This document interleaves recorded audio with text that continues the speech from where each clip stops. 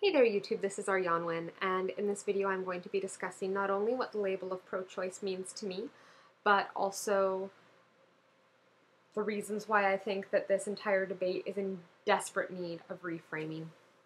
I find that all too often what should be a comprehensive and complex debate about human reproductive rights is instead boiled down to a screaming match between people who believe that abortion should be legal and people who believe that it should be illegal. And the problem with this for me is that you're focusing on a single aspect of a much broader issue, and as a result, not getting anywhere with that aspect because you're ignoring all of the contributing factors that play into the discussion. So I'm going to start by reading a modified and broadened definition of what it means to be pro-choice, or perhaps more accurately what it means to be in favor of reproductive rights, and following that I will discuss it a little bit.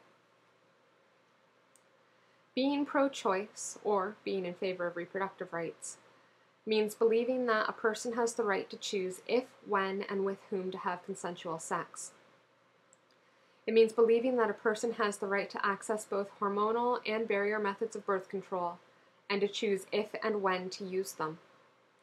It means believing that a person has the right to choose if or when to undergo a medical procedure such as tubal ligation, either to avoid pregnancy or due to other health concerns. It means believing that a person has the right to choose whether to carry a pregnancy to term and deliver a baby, or to prevent or terminate a pregnancy by accessing emergency contraception or a safe and legally available abortion. Above all, it means believing that a person has the right to be educated about his or her body, to be educated about sex, and to be educated about reproductive rights, so that whatever decisions that person makes will be informed decisions. So the first thing that you may have noticed about my modified definition of pro-choice is that it does not exclude men.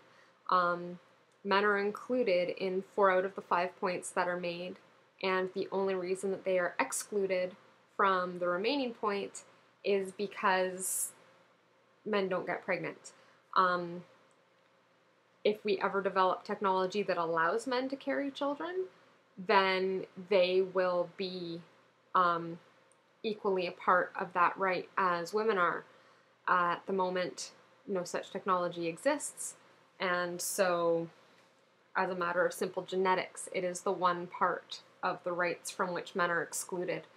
But when it comes to choosing if and when to have sex, when it comes to choosing whether to use birth control, when it comes to surgeries that can affect a person's fertility, and when it comes to, what was the last one, being educated about their bodies, about sex in general, and about their rights, reproductive rights, when it comes to having or not having sex. Men are equally a part of this, and I find that all too often they are excluded from this debate, both by women and by themselves. I've heard men say, I don't have an opinion on whether abortion should be legal or not because I don't have a uterus, I can't get pregnant, and therefore it's not up to me. Well, no, it's not up to you to decide for any individual woman, but that doesn't mean that you can't take a position. And it's also a little bit disingenuous, because if you really believe that if you're not the one who's pregnant, then it's not up to you to have an opinion on the matter, then you're kind of a default pro-choice person, because you think that it should be up to that individual to make whatever decision they deem appropriate. One major problem that tends to come about because of the fact that abortion is focused on so exclusively in this issue is that I've heard a lot of people who identify themselves as pro-life accuse the pro-choice group of being pro-abortion. And that is extremely, extremely inaccurate, and to me reflects a very narrow and, if not self-centered, then Western-centered and also last 30 years centered worldview. What you need to understand is that in countries like China, where they currently have a one-child per family law that applies to, not to all families, but applies to a lot of families, if a woman has already had a child and gets pregnant again, she will be forced by the government to have an abortion. She will be dragged into an abortion clinic, and that pregnancy will be terminated against her will. Pro-choice people are vehemently opposed to that, because that is taking away that woman's right to choose. If you notice, it's not just that a woman has the right to choose an abortion if she wants it. It's that she has a right to choose either to carry a pregnancy to term or to not carry that pregnancy to term. And no one else has the right to make that decision for her, either as a result of legislation or anything else. Another example would be eugenics programs, and the United States, Canada, I believe the UK, many countries in Europe, Japan, Singapore, a whole bunch of places. I will link to a Wikipedia article below. I know that it's not the best source in the world, but it does give a lot of good information. And a little tip on using Wikipedia articles: go to the very bottom of the article where it lists all of the resources that were cited. And if you really want to know about the topic, go to your library, get copies of those original resources, and do your fact-checking in that way to make sure that things haven't been, quote, mind-lifted, that kind of thing. Anyways, eugenics programs were huge in the early 20th century. And in a lot of places they were legislated by the government. In other places they were slightly less official, but they were definitely allowed by the government. The government was not preventing them. And people were being forcibly sterilized against their will so that they could not reproduce. Being pro-choice means being opposed to that kind of treatment. Pro-choice means thinking that the individual has the right to determine their own reproductive issues and not have it forced on them by anyone outside, not by their family, not by their spouse, not by the government.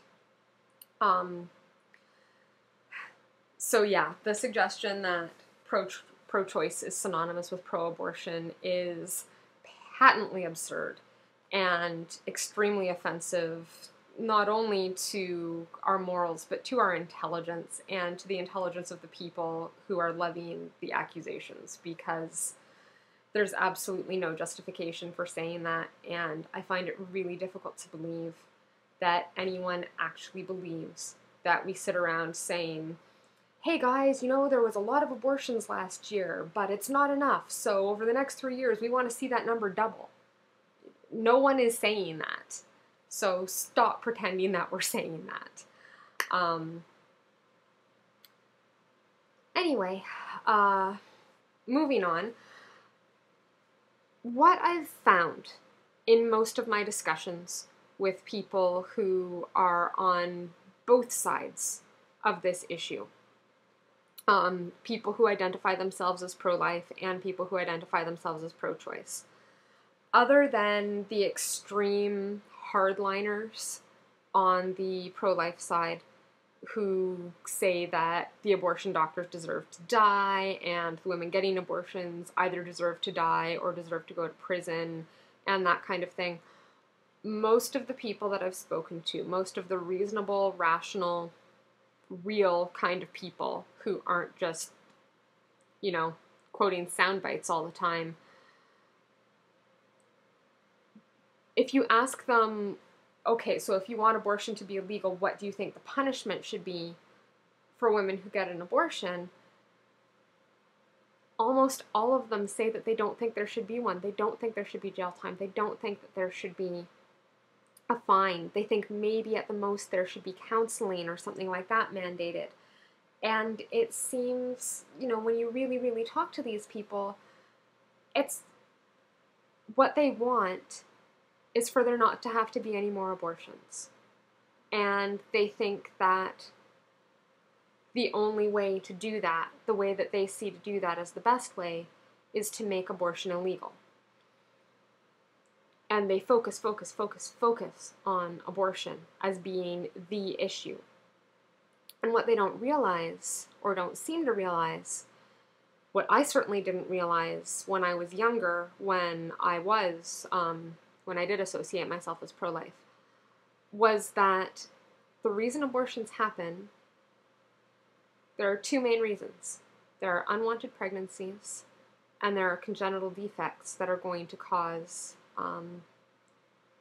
the fetus to die anyway and pose a risk to the life of the mother. So, first is the 90% of abortions that are the result of unwanted pregnancies. So, let's put stricter rules in place to protect people from being raped, and those unwanted pregnancies go away. Let's educate both men and women about how pregnancy happens so that we don't have kids or adults getting pregnant without meaning to because they don't understand the biology of what's going on. Let's make sure that birth control is legal and easily accessible. Let's make sure that if someone like me, who does not want to have biological children ever, wants to get a tubal ligation, she doesn't have doctors refusing to give them to her, saying that, well, she's under 45 and she doesn't have kids yet, so no, they're not going to do that. Let's make it so that that can't happen. Let's make it so that doctors can't refuse to perform a medical service based simply on their opinion that I might change my mind. I haven't wanted to have biological children since I was about 7 years old and figured out how it worked. And I wanted them even less once I learned a little bit more about genetics. The fact that some traits that I have that have made my life very difficult, that can be genetically passed on, I don't want to pass those on. I would love to raise children, but I want to adopt children that are already in the world. I do not want to bring more children into it. So, stop telling me that I'm not allowed to have a tubal ligation, because if I ever get an abortion, I do everything I can to prevent it, but if my partner and I accidentally get pregnant and I'm put in the position of deciding whether or not to have an abortion, that will be a direct result of the fact that I was denied the right to have a tubal ligation when I wanted one. And as far as as I said, congenital defects goes, what would be the best way to stop that? Well, it would be testing to determine early on if a condition like that existed, and then if that condition did exist, what you'd want to do is find some way to treat it in utero to either halt or reverse whatever is causing that condition. What's the one thing that we seem to have right now that might possibly make that possible in the future? I'm not pretending that it's possible right now. Stem cell research. And yet most of the people who are opposed to abortion are also opposed to that, even though after the education and after getting rid of, as much as we can of the unwanted pregnancies aspect, that would reduce or eliminate the remaining abortions that are done for medical reasons. So anyway, those are my thoughts on the matter. Let me know what you think, and I will talk to you later, YouTube.